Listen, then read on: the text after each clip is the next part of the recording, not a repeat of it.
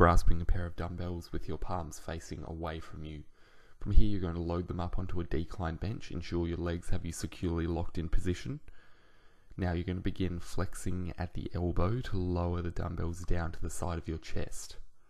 You don't want your arms to be flaring out at any point. You want them to be in relatively close to the side of your chest, and you want to use a full range of motion, so all the way down to the side of your chest. You're going to feel the squeeze through the chest before contracting and driving through the chest to power the pair of dumbbells back up overhead. Here at the top of the range of motion, you're going to squeeze for a second, squeeze your chest muscles together before lowering the dumbbells back down in a slow and controlled manner. Be careful when you unload the dumbbells after this, as you proceed to drop them straight on the floor below you.